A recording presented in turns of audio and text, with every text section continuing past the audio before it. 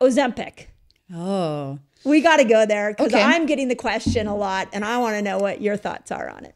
I mean, first of all, wow. Yeah. Like, whoa. It's been very helpful to many people who've struggled Agreed. with losing weight for a long time. But to me, it brings up such emotions of sadness because I'm like, okay, so we are in a society where our food system is so toxic and the food around us is so bad for us that we need a pill to prevent us from eating it. Yes.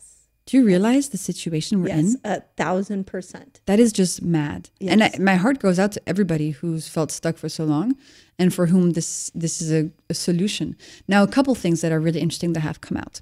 First of all, when you lose a lot of weight on Ozempic or any of the other GLP-1 agonists, turns out you're losing fat, but you're also losing muscle very rapidly. Agreed.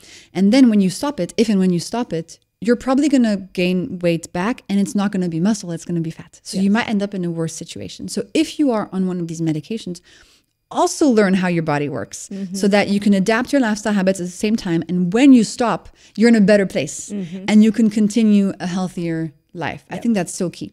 And then I also want people to understand how they work. So these medications, there's a hormone in your body called GLP-1.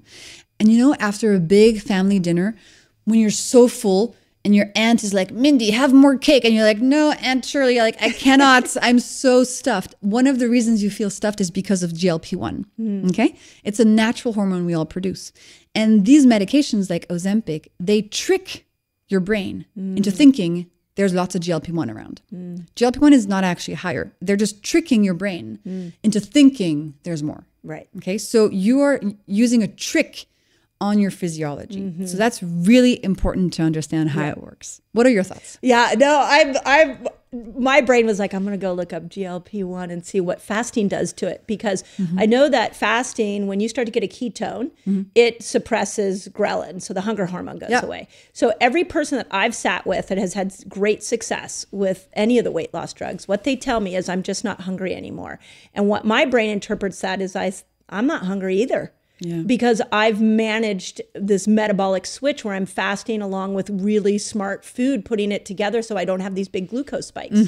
So I'm sure you feel the same way. Totally. You can increase GLP-1 naturally, for example, by eating in a way that keeps your glucose level steady, by adding fiber to your diet. And we can talk about it later, but I created something that also increases GLP-1 naturally. So it's possible to tap into this. Yeah. You can fast and regulate your hunger hormones. You can eat in a way that avoids spikes so that you don't get these crazy hunger pangs every couple of hours.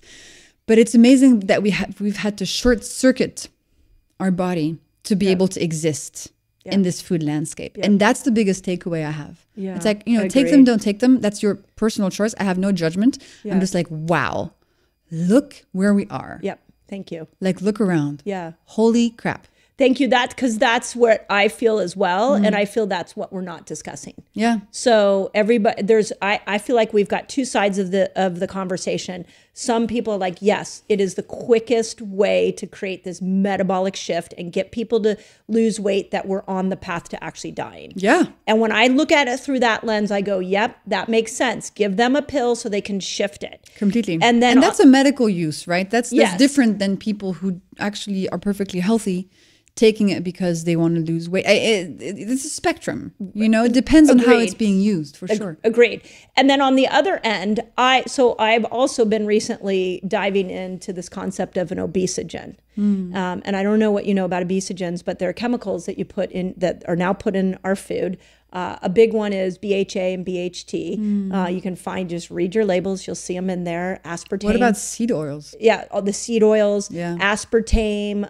There's a long list of obesogens. But here's what obesogens do, is that they hijack stem cells and they make stem cells start to create fat cells. What? Yes. I'll send you the study. Wow. The one I specifically saw was that it hijacked a stem cell and made it the stem cells that made bone cells in young children. This is in you. That it actually makes fat cells instead of bone cells. Instead of bone cells. Wow, girl, for real? Yeah, it's a huge meta-analysis that I just discovered 2 weeks ago, and then I started to think, oh my gosh, like between that and what we know about food creating this dopamine response, we are so food addicted now that it's not the person's fault. This is where I get really upset, because I'm like, let's stop looking at somebody who's obese and say they're undisciplined. They have been chemically hijacked. Yeah, that's just, again, another branch of the marketing. That's right. From the food industry. Right. If you're sick, it's because you're lazy. That's right. not true. Agreed. Right? 1,000%. Yeah. So if people who are listening to this did not get that freaking memo, like, get it and understand that it's time to look at your body through the lens of chemistry. Yeah. Then the second thing that I really think is that it takes all the power away. So when I take a drug and I lose weight, I think it's the drug. I don't give myself any credit.